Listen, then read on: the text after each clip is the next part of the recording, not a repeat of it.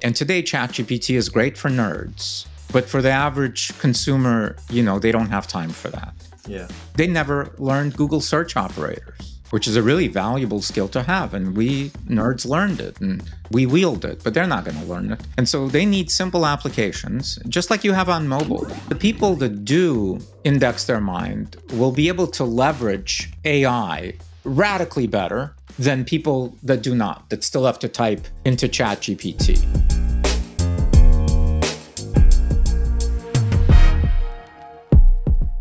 This is an interview with Dmitry Shapiro, previously working at Google and CTO of MySpace Music. Now, Dmitry is building something super ambitious with the goal of democratizing artificial intelligence. So that's pretty much the main topic of this episode. We talk a lot about his platform MindStudio, but also give super applicable tips to build better AI apps, such as the model selection, prompting, and more. We also talk a lot about the user perspective and the future of AI. Dmitry also has another goal of indexing the mind of everyone. And I for sure talked about that in this episode. I hope you enjoy it. And if you do, please don't forget to leave a 5-star review, a like, and comment what you think. It helps my work a lot and tells me if you enjoyed this episode. Now, let's dive in. Well, I first wanted to ask you about YouAI, basically what inspired you to create the MindStudio and everything around YouAI. I think I, like, so many others now, am sort of profoundly inspired by these new capabilities that we have in the form of these consumer accessible generative AI models, and the ability to leverage them to kind of transform all facets of our lives, whether they're professional, personal, creative, whatever.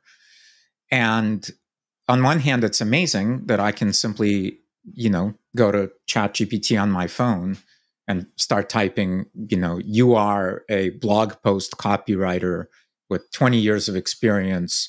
Please write me a blog post about how AI will disrupt medicine. And it responds and it writes an amazing blog post on how AI will disrupt medicine. But that just seems like the wrong way to use the power of these types of new technologies. And so our insight was that all of these foundation models, whether they are language models or image diffusion or video models that are coming online now, code, whatever, that all of these foundation models should be treated as back-end services and not accessed by users directly, meaning not have front-end interfaces. They do, and it's cool that they do. And for us nerds, it's really cool that we can sort of go and use these command line interfaces to interact directly with this. I call it the intelligence layer, that I can interact with it directly, that the average sort of end user can't be expected to think like a prompt engineer, understand the nuances of these models, choose between these models, and then do a lot of typing, and mostly on their phone, because that's how we compute these days, right? Or mobile. And so it just seemed like all of that was a problem. And so anyway, so that was the idea for MindStudio is that there's a need for an abstraction layer to the intelligence layer. We call that abstraction layer the application layer. And MindStudio is an integrated development environment and sort of a platform that allows anyone to show up and build AI-powered applications that consumers can then engage with directly and not have to worry about prompt engineering and things like that. So prompt engineers do the prompt engineering and package it up as a front-end interface for consumers or business people to use, right? And so today, we've got thousands now of these prompt engineers that have signed up and are creating these AIs. We have over 5,000 AIs that have already been created.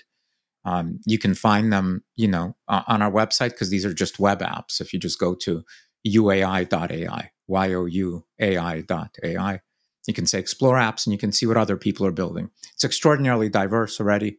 There are many, many categories for large enterprises, for small businesses, for consumers, personal use, parenting, whatever. And it's all built by those people that we call prompt engineers. which is basically a skill that from what I understand, you would compare as a backend engineer or like backend developer. It's a skill that would require someone to learn and practice, which you believe that is not important for the like vast majority of people to understand. Right. Yeah, we believe that the average, end user, whether they are a consumer or a business user, should not have to do a lot of typing and should not have to understand how to think like a prompt engineer. That doesn't make sense. And so, yeah, this term we use, prompt engineer, the skill set that's required is not any knowledge of coding. In fact, sort of knowledge of any coding doesn't necessarily help you at all here. The skill you need is the ability to, natural language, is the ability to articulate clearly what you want the system to do, how you want it to behave, how you want it to format responses, what its constraints are. And so it's the ability to write a spec, if you will, and for this thing. And if you do that, then the intelligence layer does the rest. Basically, I've seen that, and you just mentioned it, that you have over 1,000 applications built from such prompt engineers to facilitate the discussion with models like GPT-4, for example. And do you think that having so many applications to do specific things go around the final goal of, for example, having one general foundational model where you can just ask it any question and it will answer based on your own preferences? Because I can compare it, for example, as the early days in image classification, where we would just train a model for finding cats on images, another one for finding boats, another one for all different objects. And now we can even use ChatGPT to do that now, but we can just have one foundational model that can classify all images. So don't you feel like trying to create super specific AIs and thousands of them go against like an optimal goal? No. So it is clear that these foundation models, one, are becoming multimodal, and two, are extremely broad in their capabilities, right? Can do many, many things. So they are actually not the problem. The problem is the interface between the model and the human. For the human to be able to articulate to the model what needs to get done, it requires the human to say many words and to say them in the right way to explain it. Because again, otherwise everything is ambiguous. And so dealing with that ambiguity and the need to craft the right prompts to be able to then get out of the model what you want, we believe can't be put on the shoulders of regular end users. Like there's a lot of reporting that the traffic, the usage of ChatGPT for the last 3 months has actually been declining. And that might surprise a bunch of people because it looks like we are all using it all day long, and that's amazing. And so I think the problem there is sort of a crossing the chasm issue for those that are familiar with the book. Lots of things get early adoption, but for them to get massive adoption, they need to be for more than just nerds. And today, ChatGPT is great for nerds, but for the average consumer, they don't have time for that. Yeah. They never learned Google search operators, which is a really valuable skill to have. And we nerds learned it and we wield it, but they're not going to learn it. And so they need simple applications, just like you have on mobile. On mobile, there's a concept of there's an app for that, right? And that's a really powerful concept. And instead of having a Swiss Army knife, you've got a real screwdriver, a real knife, a real saw, right? And the Swiss Army knife is a cool tool, but it's not a very good tool. Yeah. And when you've got the best tools for everything, then we think that the end users get what they need. And do you think that if we compare it with the internet, for example, the internet we use it for everything. So it's like a Swiss Army knife, but which contains all the specific tools.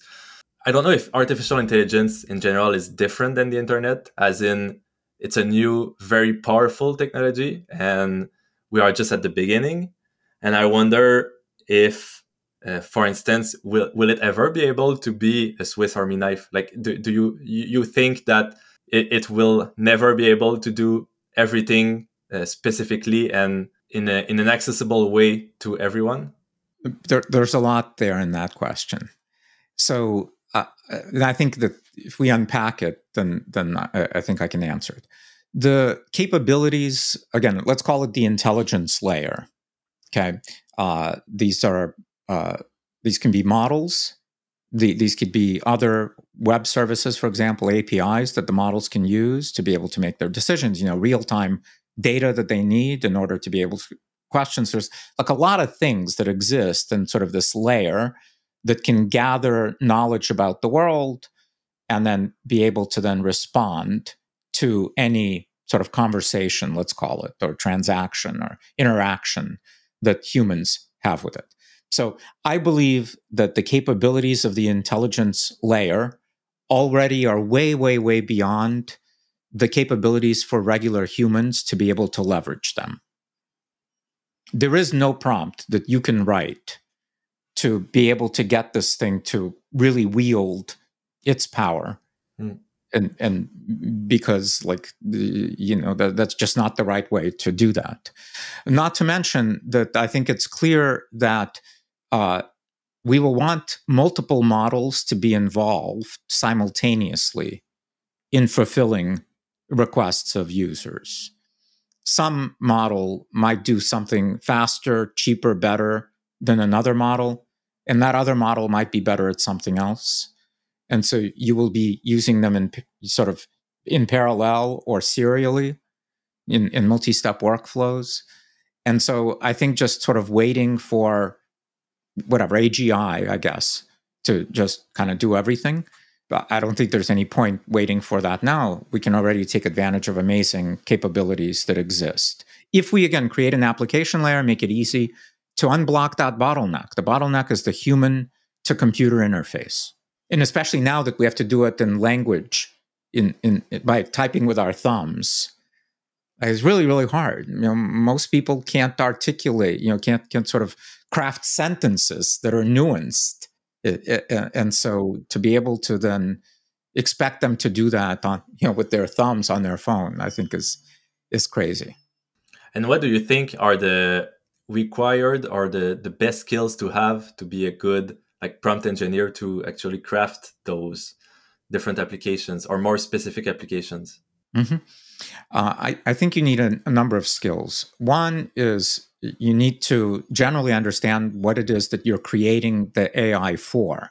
So you need to understand the human on the other side and what do they need. And so that's one. Then you need to understand what the AI needs to do in order to get the human what it wants, what they want. And so you need the ability to be able to understand the steps required and to be able to disambiguate those, to be able to explain that to something else, to either another person or in this case, an AI. You need the ability to explain things in a nuanced, disambiguated, proper, sequenced way. And if you can do that, then you don't need to ever think about code or anything else. And by the way, that's the amazing opportunity now presented, again, to all of us, is, I'm a developer. I started writing code in 1984 when I was 14 years old in high school. And so I know the power I feel knowing that I can just build things, that if I want to build something, I can go build it, okay? That's an extraordinarily powerful, sense. The problem is all of those things used to require a lot of work on my part in order to be able to do. Even if you are a great coder, the amount of work required to write code is a lot. And now that's changed, where you can actually write a concise set of, the spec, these instructions, and the intelligence layer sort of handles everything else. And so it went from months to hours, if even hours, less than an hour. In fact, mostly less than 15 minutes to build most of these AIs. If you're spending more than 15 minutes, there's probably some very fine OCD going on, which, by the way, is valuable. But you're tweaking the last sort of 5%, maybe 2% of response. You get 95% value in 15 minutes. And I feel like there's also a difference in the way we use language models. For example, from what I understand, you are mainly referring to the general public, or like anyone using those models to help for general tasks that we do on a daily basis, or like specific tasks. But what do you think of using, for example, ChatGPT to be a better programmer, or to be more productive in your work as a prompt engineer? Do you still think that learning how to use ChatGPT or another model to improve coding and to improve your work is valuable, or is it still more valuable to use something a better prompt engineer built for example, for coding or for like a specific task? Look, I think, again, depends on who you are. If you are whatever, an accountant, or sort of any other normal worker that uses technology but is really not a technologist, you do something that sort of just leverages technology. Do you need to learn how AI models work? I don't think so. You just need tools to do your work better.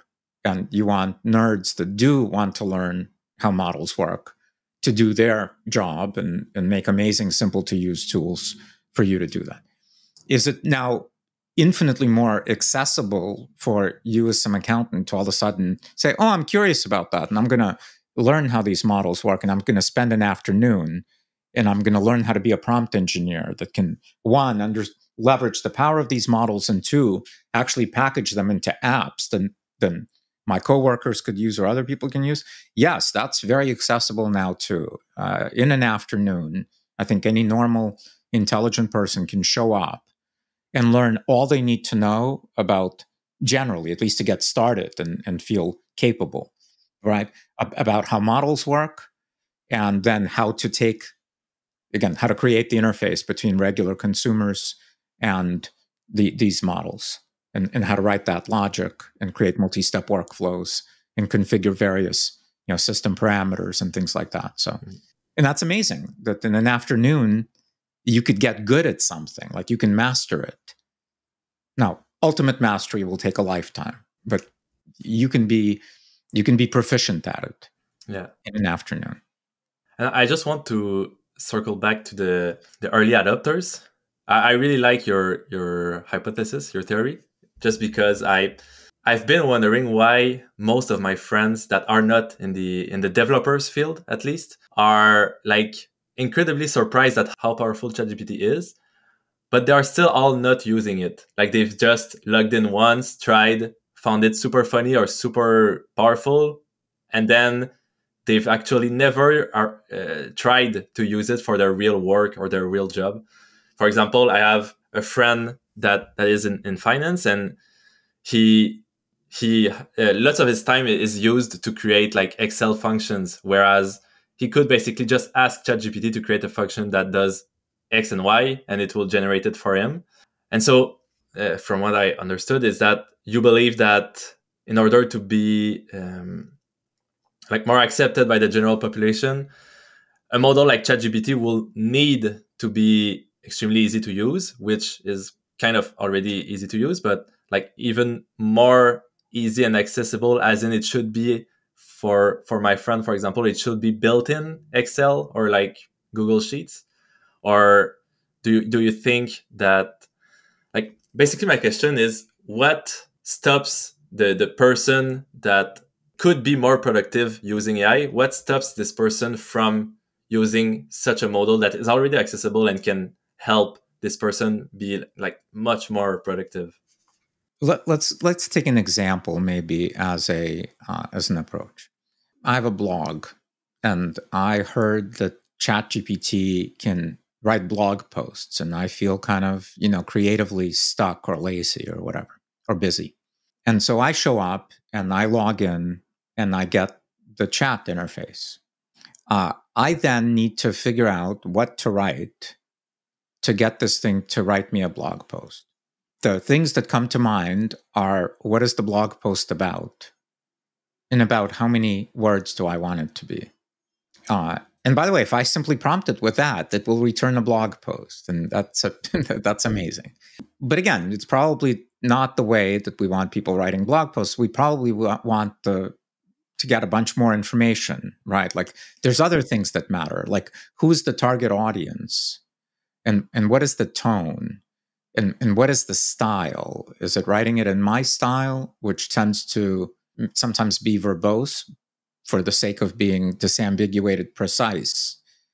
Or is it writing more in a style that's whatever, visionary, and that's actually extremely imprecise intentionally?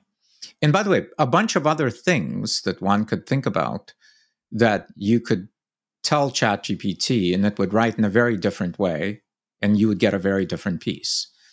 And so the problem is that, again, the average person, one, can't do that just naturally, and two, even if they can, doesn't have time to do that. So a better scenario would be if they showed up and said, I want to write a blog post, and says, great, here's the blog posting app. And the blog posting app starts asking the question, what is the blog post about? And they type it in. How many words should be? They type it in. Who's the target audience? They type it in. And they just fill out a form. They don't have to figure out what the form fields are. They just fill them out, you see? And today, ChatGPT is asking consumers to figure out what those form fields should be. Yeah. And ain't nobody got time for that. And so that's the difference, is that piece is missing. And it needs to be built by people who want to do that kind of work, because it requires thoughtfulness and it requires some tuning, right? Because models are finicky and weird sometimes. And so somebody's got to work out the kinks to really make an awesome blog post writer. And so we've got a bunch of them, for example, actually on the service now already. So people are experimenting. There's dozens of sort of experiments with various blog post writers. You can go play with them. They're all different, you see? And some are going to bubble up and be your favorite. And others might be somebody else's favorite. But without that, I just don't see how any user, even a power user, should show up and talk to ChatGPT. By the way, there's another problem. The interface of ChatGPT, the text box, actually doesn't allow you to tune all kinds of other parameters that the model has, like temperature or response size or system message, things like that. And so even if you're like the best prompt engineer in the world, whatever that means, ChatGPT is still not the right interface for you to use to wield the power of AI. So you need something else. And that's what MindStudio provides. It gives you access to all of those, deeper parameters that models facilitate, and allows you to create front ends that are, dead simple for the most casual consumer to just show up and get the most amazing response back, or responses back from the intelligence layer. But don't you feel like this is both the parameters and the prompting is kind of a temporary solution, as in, if we take back the example of a professional copywriter where you ask him for a blog post, the professional will definitely ask you like about what and how long, and like the person will ask you all those questions that the prompt engineer currently has to figure out. Mm-hmm. But the more the AI are intelligent, like the more intelligent they become, shouldn't they soon figure out that they indeed need more information and like figure out exactly what to ask and how to ask, and basically allowing us to simply use ChatGPT to do anything? Like if we ask it to do a blog post, if it's intelligent enough, it will ask us about what and all the important questions that should be relevant for a task. I think that is a not a crazy sort of way of thinking about this. That's the obvious one. But I believe we're going to leapfrog that. And so I think that's not going to be the case for very long at all, if it even exists, is that case. Because if you assume that is true, I think you go to the scenario, maybe I'll describe it in this way. Let's say you meet a genie and the genie says, thanks for, freeing me from the bottle. You can ask me, I know everything. You can ask me any question you want, one question. What's the question to ask the genie? And some people might say, well, what's the meaning of life? Or good question. I believe the right question to ask the genie is the following. What question should I ask you? Right? That's the problem, is we don't even know as humans what questions to ask. Yeah. Because we don't know what we don't know.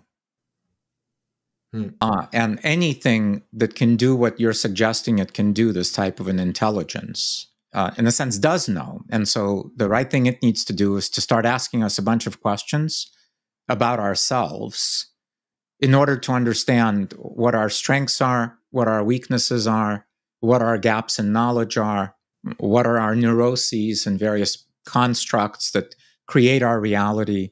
And once it can figure that out, then it can be the driver, and you're in the passenger seat. Yeah. It can just say, you know what, buddy, this is an opportunity you should take advantage of because it'll help you do this. Or here's some learnings. You think you understand this topic, but I've detected that you are missing a core component of understanding the topic.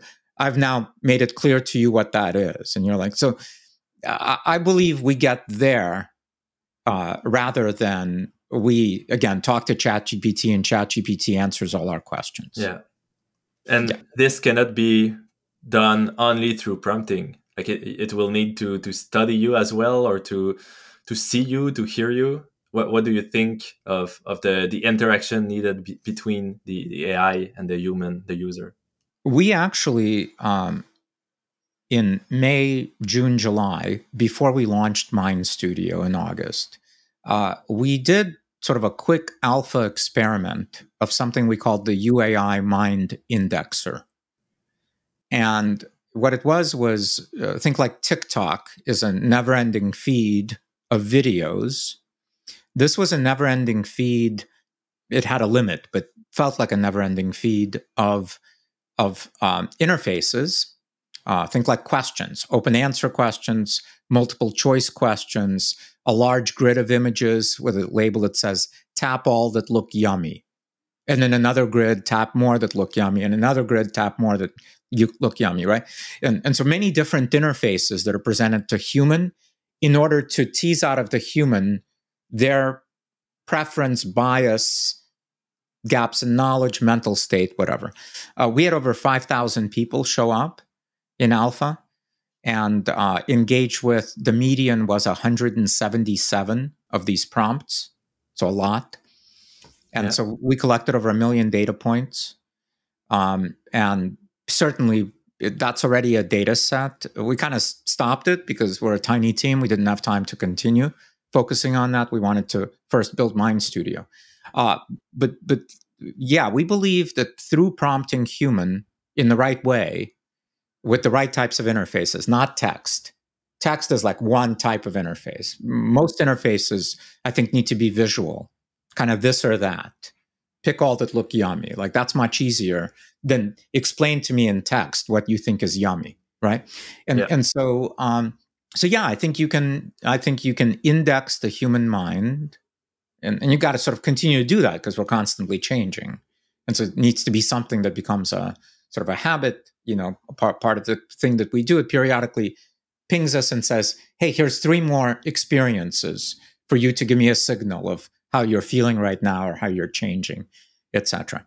And so I think that's going to be pivotal to that next phase, to your point of doing it. I think it's going to be much more like that than, again, more chatting with ChatGPT. ChatGPT is terminal. It's DOS, and while that's powerful, and I like using the terminal on my Mac to be able to use my keyboard and drive things, but like I'm a nerd. The average person does not use terminal, should not use terminal. Yeah. Isn't TikTok already indexing our mind in some way for the people that, like, what we call the algorithm that just basically starts understanding everything you like and want to consume? Aren't they currently indexing our minds? Yes. They are, but they're doing it in a limited set of dimensions. What we were doing was, in fact, I described it like that when I described it to people, is just like TikTok, except on all dimensions. Yeah. Yeah. TikTok, TikTok's algorithm could sort of be described. Sorry, let's take another step back. I'll add another one. Large language models can be described as, predictive machines that predict, given a string of characters, what is the, of tokens, of words, what is the next word, the probability of the next word, right? And so that's what these things are doing. You could describe in a similar way the TikTok algorithm as a prediction machine that's trying to predict what video should I show Luis that he will find interesting enough to spend time on, push the like button, comment on, etc. Right? That's what it's optimizing for, is getting engagement from you in any of those dimensions. If you were to describe our algorithm in the same way, although it wasn't an algorithm at the time, it was just a dumb feed that everybody got. But if we were to build an algorithm to do that, you would describe it as the following. Given this prompt, given any situation, how would the user respond to it? How does the user feel about any situation given to him? Which things are yummy? Generally understanding what the user will choose. Given this decision to make, high probability they'll choose this rather than that. And so it just does the same thing as TikTok does, but on all other dimensions. And if we wanted to, then of course also recommend videos based upon those dimensions. Recommend videos to you based upon all of these other things, rather than videos that you've chosen to watch and like before. So this is much more powerful than that. Yeah. This is just a quick interruption to remind you that if you are enjoying the podcast, please don't forget to leave a 5-star review or a like if you are watching on YouTube. It helps a lot support the channel. Let's get back to the discussion. And we've seen a lot of problems with TikTok's algorithms, just like privacy concern and just how intrusive it can be, or who controls it. Do you see any such concern with indexing your mind, where it's even, as you just said, way more powerful and also much more intrusive, as in it will just basically understand you and not just what you like to see, but it will understand you. So is there, like, what can we do for privacy concern? Do you suspect lots of people won't want to use it, or like people will just want to be indexed? What are your thoughts on this? That's a good question. My general approach to building technologies that might be disruptive is to go in to it with an optimistic point of view, being conscious of, issues that could be, dramatic issues, and realizing that those things might exist and, mitigating potentially for situations. But generally following the vector of what positive things can this do. And I think this is the same way that consumers will think about it. Some people are early adopters and are not concerned about this vulnerability that you're pointing at, and perfectly fine for something to know them intimately well, better than anything else has ever known them or anyone has ever known them, right? Like that's where you will get to very, very quickly with something like this mind indexer that we were in alpha with. By the way, I'm one of those people. I do not fear telling whatever my weird secrets to people or machines. And machines seems even less scary. Other people will be terrified and will never do it.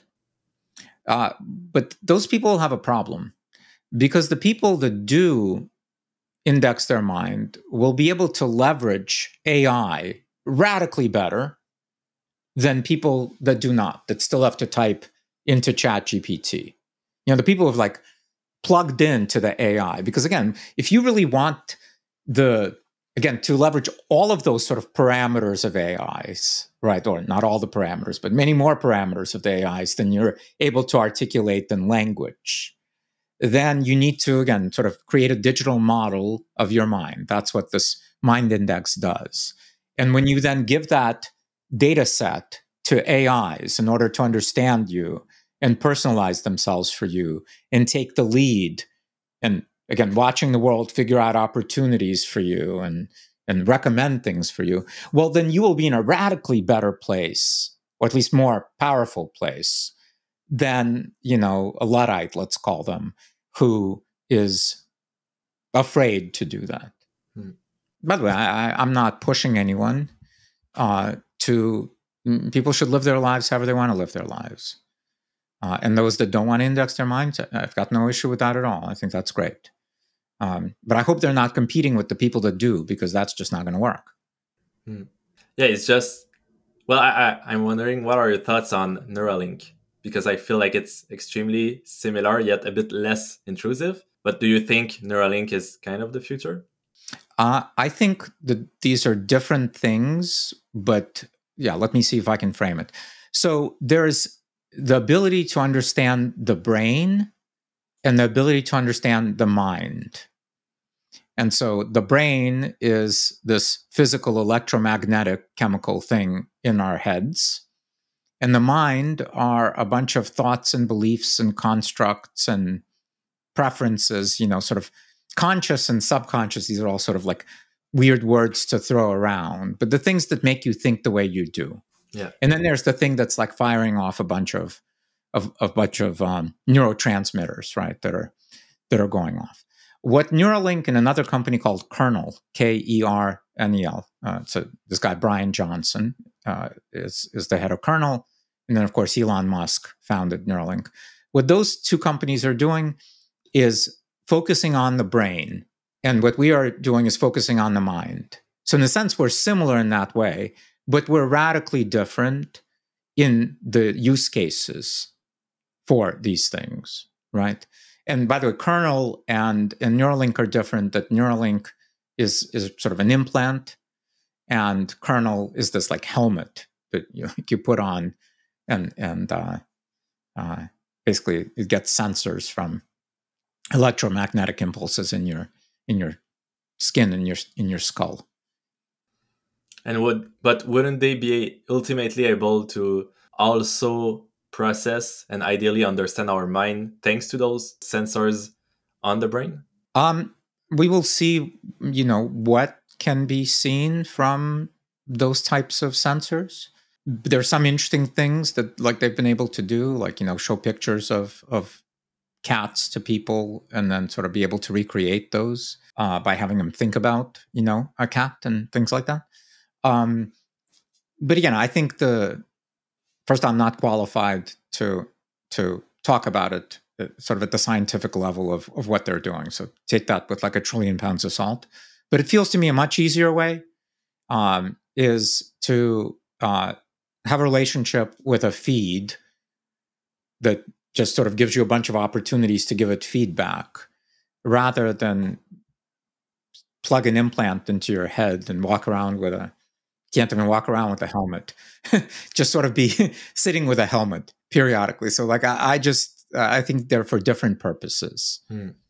I want to get back to like building those tools that not index our mind, but that we interact with. So basically the creators of all the different applications on MindStudio, or the different AIs that on MindStudio. And for example, I know that, I assume it's still a feature, but that you can select the model that you want to use for the application you are creating. So GPT or Claude or Llama. And I wonder if you have any insights or tips on which model to use when, like when to select an OpenAI one versus Claude, or when to try to use an open source one? I do, but I caution people from sort of taking my insights here as being sort of canonical. You should experiment. I think the fundamental thing is each different use case, a different model might do it better. And especially, and then tune the parameters of that model. And for other use cases, you should have multiple models that you're using in the right sequence with the right things. But generically, sort of what we've seen is this. GPT-3.5 is faster than GPT-4. And so if you care about that, GPT-3.5 Turbo can do most of the things GPT-4 can do. And there's no need to use GPT-4. In fact, we have GPT-4 sort of isolated as behind the premium tier. One, because it's just more expensive. And two, I think because people sort of misunderstand that they don't need it. They should be using these other models in that. If you're dealing with large documents, then Claude's context window, token window, is much larger right now than GPT, and so using a Claude model in that case, is preferred.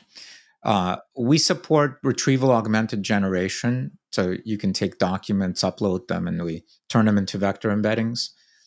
And in this case, a lot of the work is done, sort of the pre-processing work is done in that retrieval phase, where you're not passing sort of giant documents to the LLM and having it figure it out. And so that generally kills that thing of you should use Claude versus GPT in that scenario. But I'm certain that all of that is a moving target, very fast moving. And so by the time somebody might be watching this, those things might have changed already too. And so I wouldn't bank on them. By the way, this is another reason that we can't expect a consumer to choose. Do I go to GPT for this query and Claude for that query? That just can't be it. Yeah, exactly. And there's another concern that we have when we create those kind of model is to use a fine-tuned model where we take, for example, an open source one and we just train it on more specific data of the task that we want to achieve versus using the most powerful one like GPT-4, for example. And you kind of need to know if the fine-tuned model will work better because you need to build a data set and you need to train it. And it definitely has more cost than just calling an API. And so would you have any insights on when should someone take a fine-tuned, cheaper model versus GPT-3.5? And if they should fine-tune, do you have any recommendations on the amount of data that they need? It is different case by case. Yeah. All of these sort of neural network models are sort of non-deterministic, right? They're not consistent.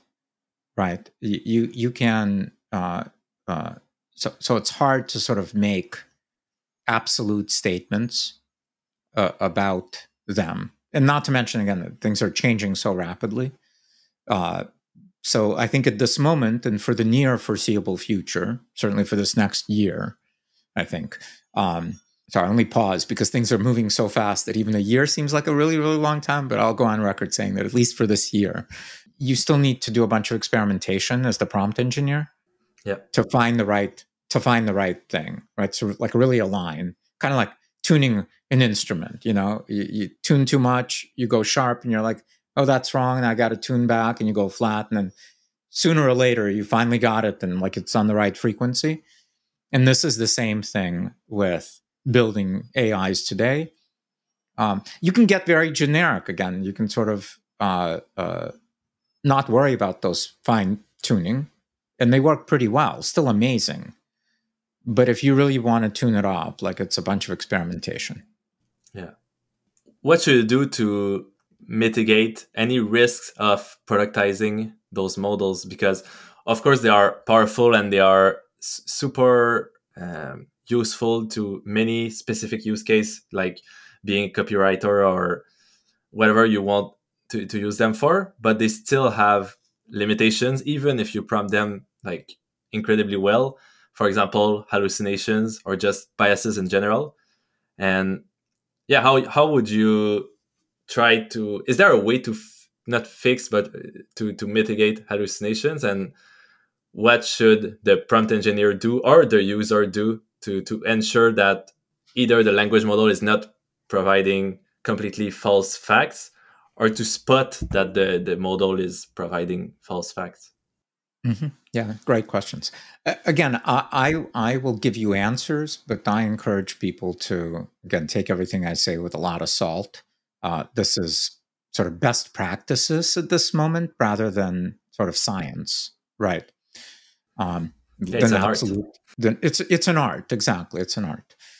And again, these aren't even my sort of own insights, but these are things that I too have found to generally work better than just writing sort of regular prompt. One is to break down whatever the thing is that the machine needs to do into discrete steps and get the machine to do those steps in the right sequence. And it sort of at every step, evaluate bias or hallucination. And you can then sort of detect how a hallucination is getting introduced potentially into the process, right? It's like signal processing. You got to make sure that your input is clean, because if it's got a bunch of noise, it's going to get amplified and you're going to get distortion on the other side. And so one is this like step-by-step approach that people talk about. Again, nothing that consumers should have to think about doing. That would be crazy. But we prompt engineers should be thinking in that way. By the way, that's the right way to think about building any system. Is you got, before you had to ultimately understand it and extremely nuanced to be able to write code. Now you can cheat. You can just generally understand it, but you have to understand it in some way. Yeah, that's one. Yeah. Another one is you can use, again, for example, retrieval augmented generation to keep the responses within a corpus of allowed responses versus any response from learned behavior before. And so that can dramatically limit the sort of the spectrum of hallucinations that could happen, rather than from the entire world. It could be just in your set.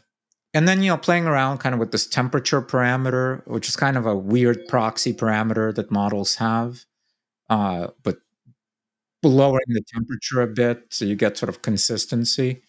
Those are the ways that you can sort of generally deal with hallucinations. Again, a lot of this feels like, if anybody's ever done, audio production work, working with a big mixer that sort of enumerates all of the various, spectrum of sound, and then having to find the right way to balance everything to create room for various frequencies. Like, it's very similar type of work that you do now with these models, except the output is not audio, it's language or images, or soon audio and video too.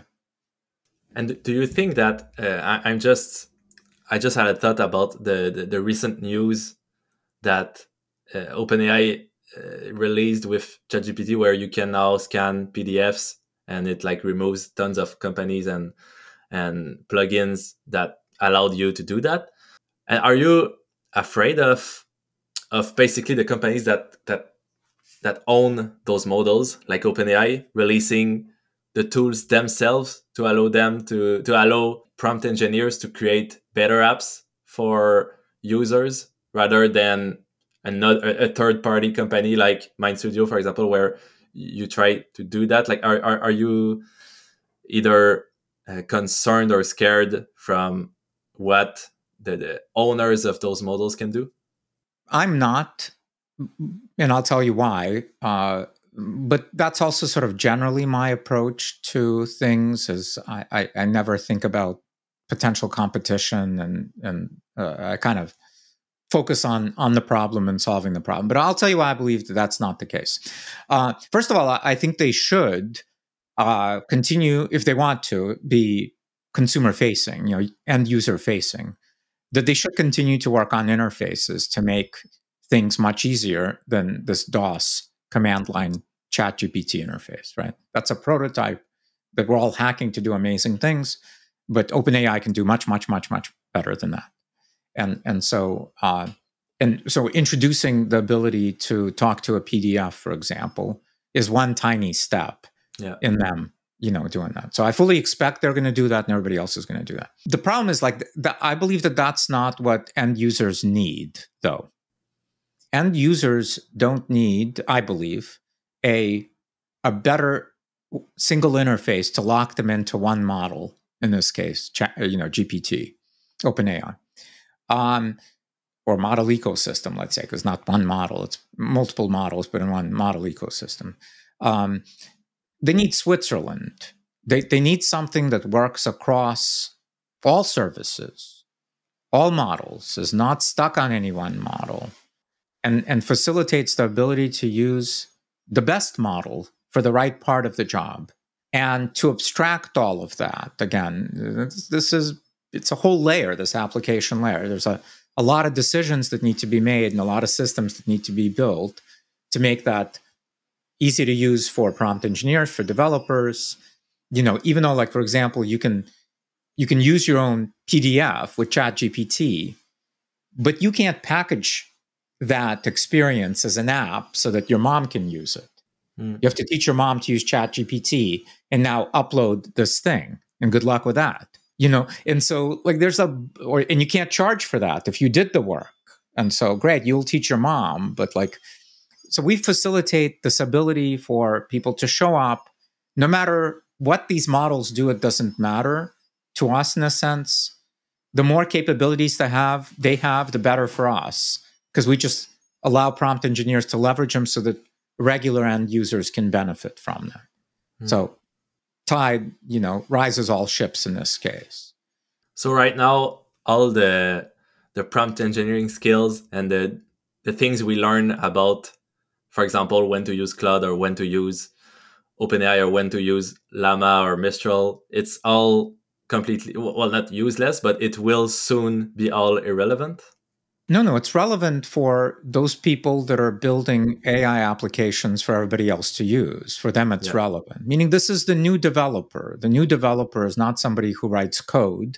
The new developer is somebody who writes instructions for orchestrating the intelligence layer and packages it and delivers it to end users. And so those people, all of these skills you're learning now are valuable, as long as, again, the technology itself, the models, are changing so rapidly that, like, a lot of these things, like this temperature parameter or these multi-step prompts and things like that, that might become much less relevant or disappear altogether. Yeah, so, like, it's for now it's very useful and needed. Long term, I suspect it's going to be very different. Yeah.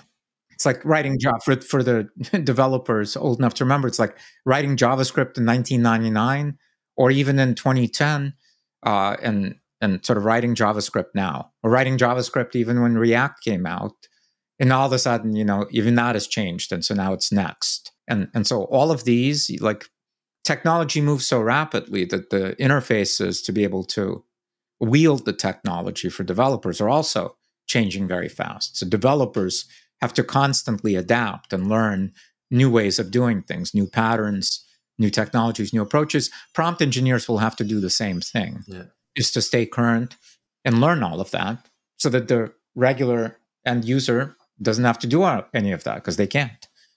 Do we still need developers, or do we only need prompt engineers? It's a good question. For now, we still need developers, and for some near foreseeable future, we will still need developers. We need developers for fewer things. And so a lot of things that would have had to have been done by developers certainly don't need to be done by developers anymore. Yeah. But other things, infrastructure-y things, for example, connectors and other things, those still require developers to write code. But even that is, like, radically changing. Like, for those people who've played with, like, GitHub Copilot, or other copilots, like, it's amazing. I started writing code in 1984 when I was in I was 14 years old in high school. And so I've seen all of this come up.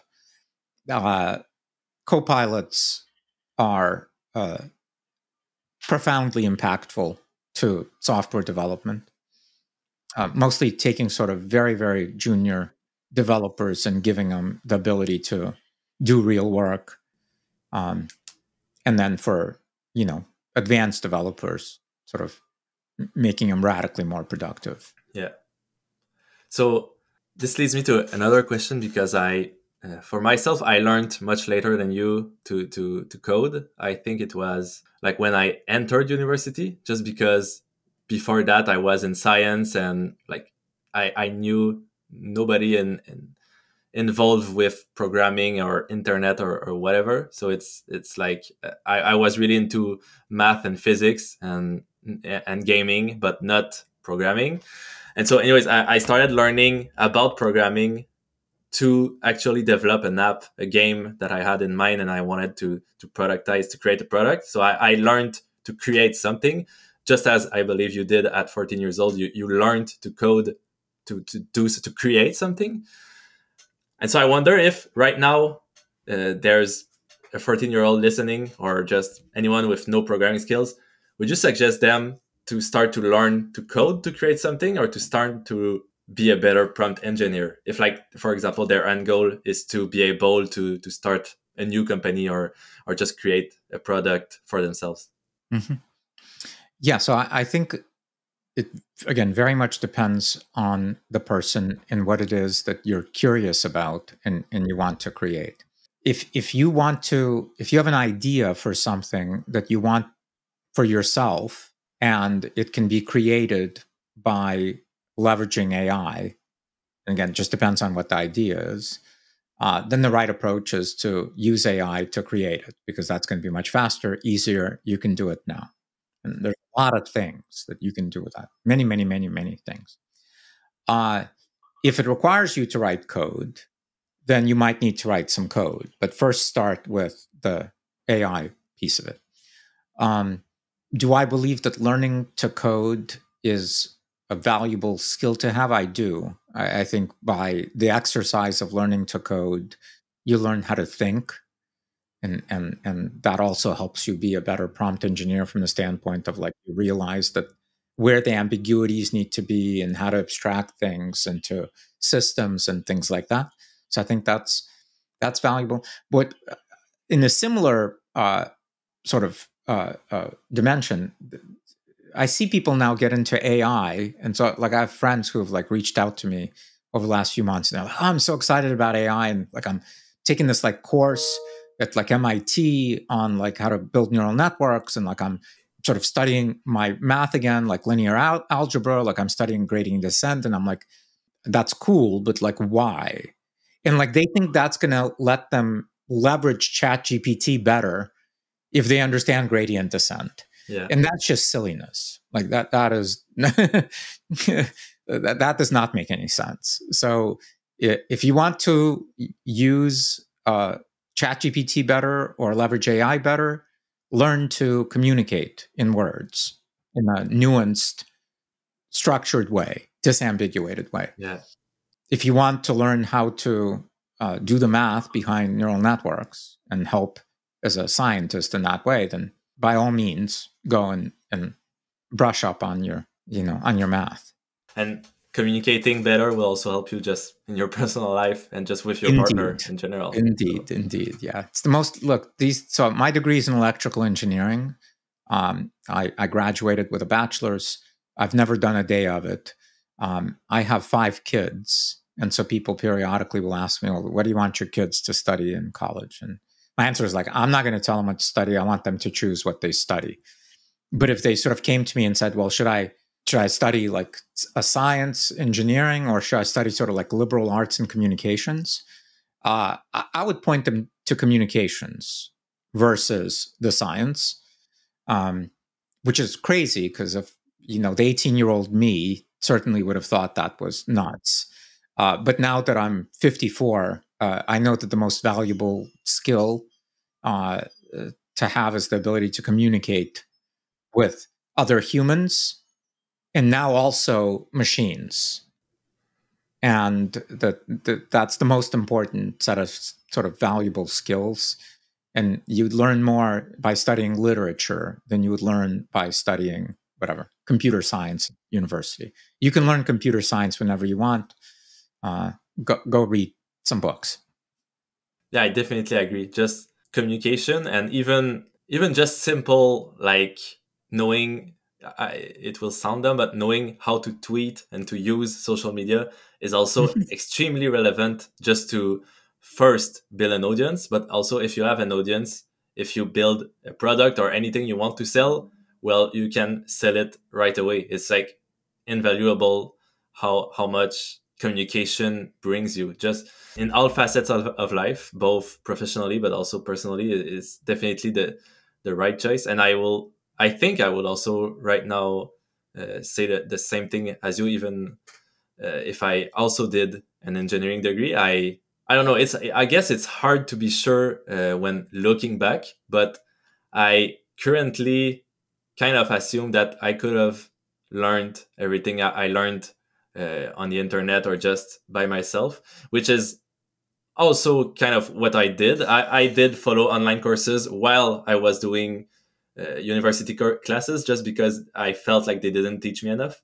So I guess going to school to learn things that actually need practice and expert supervision, such as a better communication and like just I don't know how to say that in English, but like just appearing better, and when you talk, and elocation, if that's a word in English.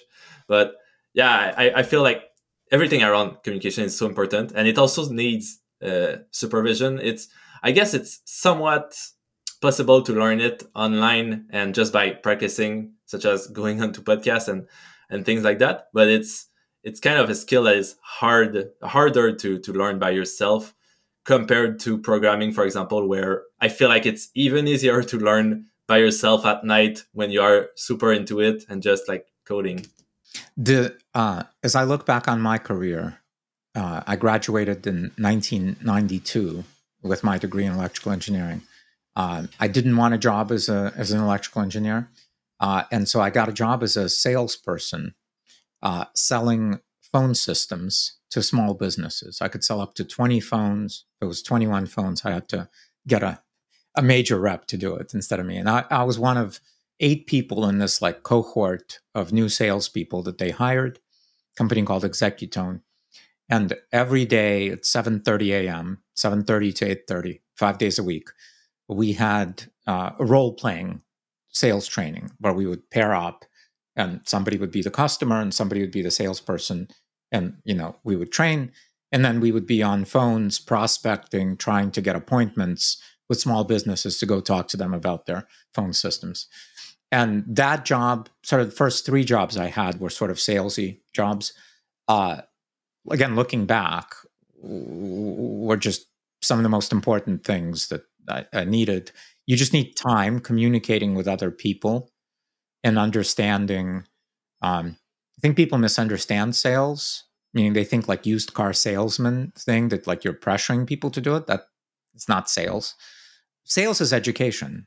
The sales is the ability to take a person who's obviously interested in something because they're listening to you, and to be able to get them to understand that whatever it is that you think they should buy is good for them. And so you need to be able to read people. You need to be able to understand how to meet them where they are, so that you could then lead them to where you want them to be. And that's a teacher. So that's the skill you need. And most people don't, never had a chance to really practice that. And so if you can find an opportunity to practice that, then you can do it. By the way, speaking of that, so I recently interviewed on a podcast like this, a guy, Michael, who is a sales enablement person inside of a large enterprise. And his job is to make sure that the salespeople, sales engineers, and customer support people in this cybersecurity platform as a service company are well trained and equipped, right? Like that's his job, is make sure the sales force is in top shape. And so he's used MindStudio to build trainers that the salespeople interact with. And so the AI is training the salespeople, a different AI is training the sales engineers, a different AI is training the customer support people. And then he's also built like a bunch of automation things for the thing. So like this training thing, you used to require a human. Now it can potentially be done with an AI. There, you're missing the eye contact and body language and tone, which are really big signals to understand if somebody's understanding you or not and where they are.